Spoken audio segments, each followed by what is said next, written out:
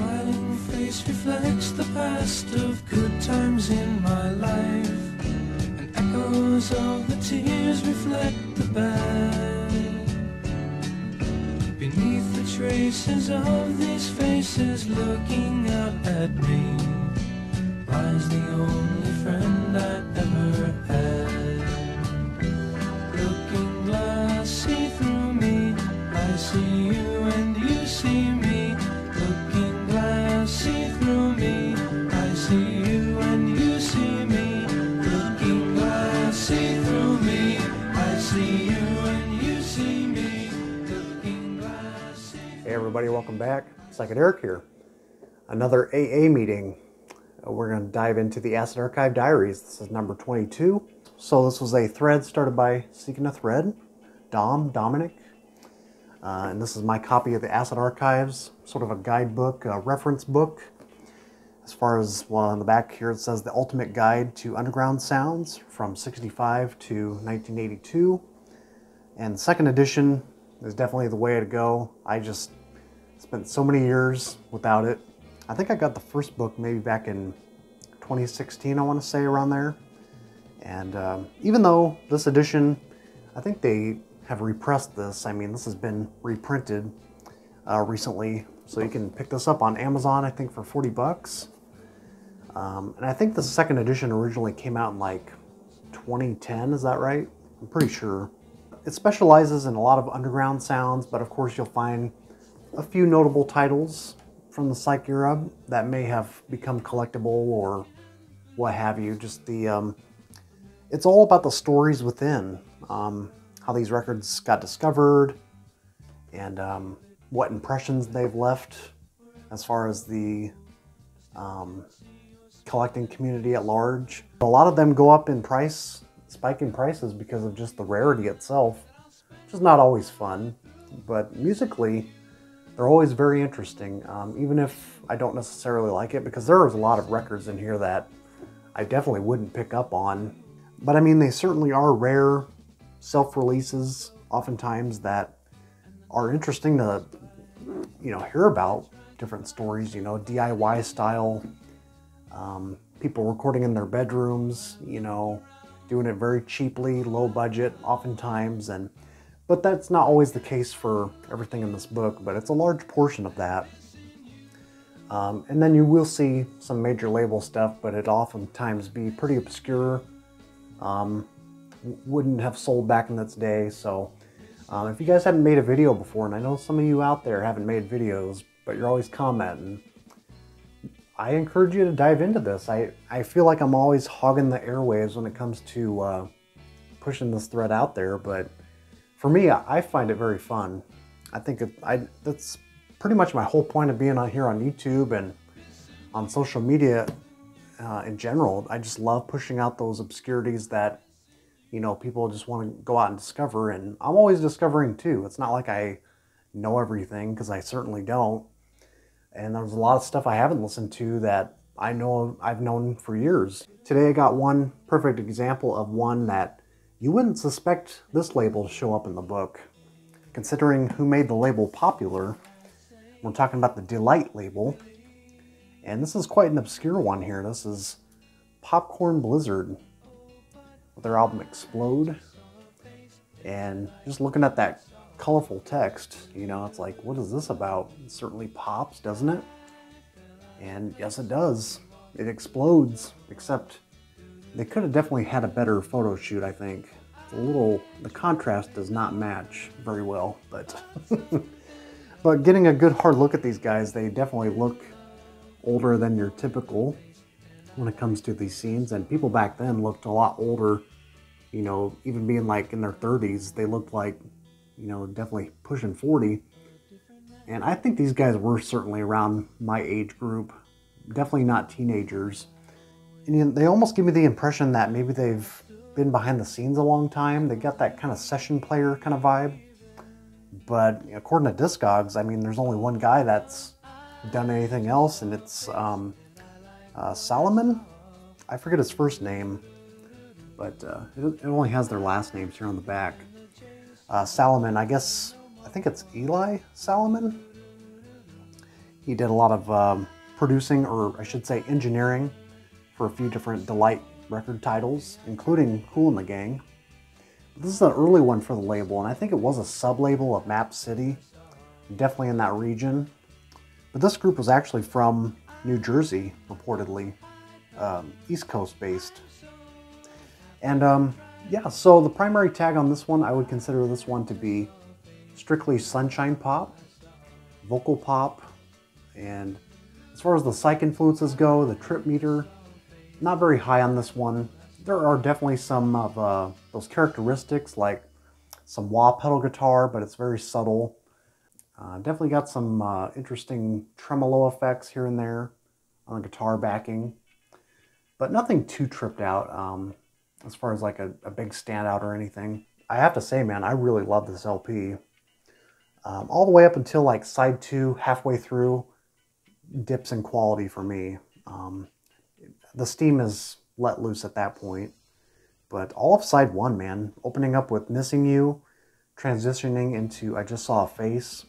Now, according to like the stock copy I heard online, I guess it just continuously flows, but this promo copy actually fades out on those tracks. It's kind of interesting. But I would say, as far as the big highlight, would be the third track, Looking Glass. It's got a bit of a repetitive chorus, but in the end, I still really enjoy it. It's very like kind of breezy, dreamy, sort of slice of pop. And then, yeah, I Didn't Mean to Hurt You. It's got some good kind of moodiness to it as well. And then the other big highlight, the two big highlights on side 2, Good Good Day. Reminds me a little bit of like Yellow Balloon a little bit, if you guys know that record. Definitely channeling in that kind of very, you know, childlike sort of sunshine pop, giving a little bit of a West Coast vibe. And then That's What Your Love Means to Me. It's got a very good sort of groove to it.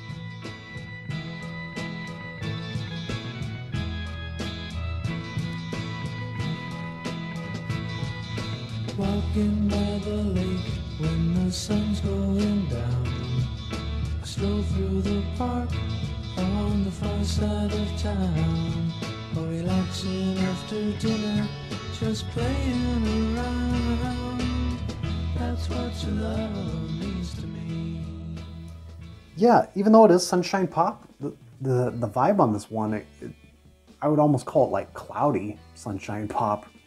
It's very whispery. The vocals are very cloudy, if that makes sense. It's kind of faded in the back. And pretty soft, pretty subtle. Not too far away from sounding like the Letterman, perhaps. And I'm not really big on like the sappy stuff. And this doesn't get too sappy. I mean, maybe towards the end it does. Like tracks like Lonely River. The last quarter of the record really doesn't live up to it. But this is one of those cases where I don't think this sold very well at all, and there's actually no reissues of this on CD or any bootlegs. I could see this one getting one down the road perhaps, but again, there's not a whole lot of info online. I've scoured the internet, looked at different blog sites, and not a whole lot turns up. And Popcorn Blizzard, if you guys don't know, I should have said right away, this is not the one that features Meatloaf under the same name. He was in a band called Popcorn Blizzard from Michigan that released one single, and they even covered like Lee Michaels' track. It's kind of interesting. But yeah, man, definitely check it out. I've definitely posted this on a video mix one time. The track Good Good Day. It's got some good, like, kind of, you know, very innocent, very naive, very pure sunshine pop, vocal pop. You know, if you guys love stuff like The Association, but the lighter side of that even, it just depends, you know. Sometimes I don't like the light pop stuff, but this one definitely fits in my, in the shelves for me. So yeah, if I had to recommend, again, two big highlights, Looking Glass, and then I would check out That's What Your Love Means to Me and see if those two hook you in. Otherwise, I wish I could give more backstory, but I could not find too much about these guys except for Salomon, who had his hand with Kool and the Gang for a while. And I do love their outfits though, the whole scarves and whatnot. It does look a little rough when you look close at it, but it plays pretty well. It's a pretty strong disc. I'd say like maybe plays VG. And I got this for like 50 bucks online, I think on Discogs. And currently I looked up on Discogs the stock copies. There's none of, well, I think there were 2 copies of that for over 100 bucks.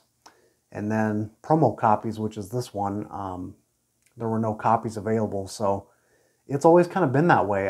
I waited for the longest time for a copy to pop up, and these are pretty scarce for some reason.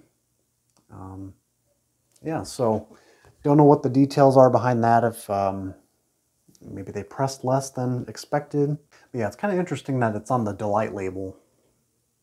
You don't typically see that label get highlighted until later on in the 70s, but let's dive into the AA book. Free Jazz. Where's it at? Here we go. Kind of a lengthy entry here. This is, well, here it claims 1968, but different sources say 1970 or like early 70, so it was probably recorded like late 60s at least. White label promo exists. This gets the 1 to 2 rarity, even at that time. And this says, the seldom seen title is unusual in that it's a small label production of soft vocal harmony pop. The style was typically the domain of major labels and name producers, but Popcorn Blizzard had a go at it anyway. Looking quite British on the front cover, Explode plays somewhat like the imitations of a LA top 40 pop that were common in England at the time. Opinions on Popcorn Blizzard are mixed, but with the right expectations, it's not bad at all. The songs are generally good, the harmonies all male, not exactly angelic, but agreeable. The production reflects an understanding of the style, with lots of keyboard, light orchestrations, and a big spacey sound. There's melodic fuzz on several tracks. I don't know about that, but it's sort of lingering in the background like on the first 2 tracks. Some variation is offered towards the end, with the Walker Brothers' croonerism of Lonely River and the moody Take My Love Forever, which is closer to Rubber Soul than Pet Sounds. Fans of the Betcher Usher dimension are likely to enjoy this neat little trip. I would agree with that. With contextual interest added via its complete obscurity in a very mainstream genre. I think Explode is better than Jame and more consistent than Sage and Seer. I used to have Jame. It's a very small, like, I think it was like it looks like a Christian record, but it was like a black and red cover with 2 artists on the front. I used to have that one. Sage and Seer, still looking for that one. This East Coast band had nothing to do with Meatloaf's first group of the same name.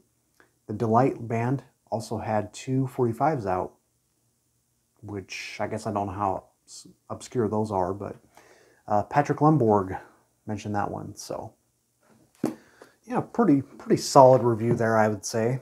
It's pretty accurate. I also forgot to mention too, the backing, the rhythm section of this is pretty good too. The bass and the drums are kind of locked in. It's pretty nice. I really do like the vocals too. They're not, like I said, keep saying, it's not too sappy, but they're very soft, very cloudy sunshine pop. Kind of like the front cover there. It looks a little breezy, kind of cloudy. Not exactly sunny, but that's where, that's what they're pushing at least. So, get one last shot of the back here. So, there you have it. A Map City reproduction. Produced by Pete Anders. Yeah. So, check it out online. There is Ahones or Ahones, Ahones, whoever that user is. He's got hell of a collection on YouTube. He's made a playlist of this one, so do check it out. Till then, hope you guys are having a good weekend. I'm recording this on Tuesday, but I'll try to push this out this weekend, and yeah, relax to some Popcorn Blizzard. Till next time, Catch you down the road.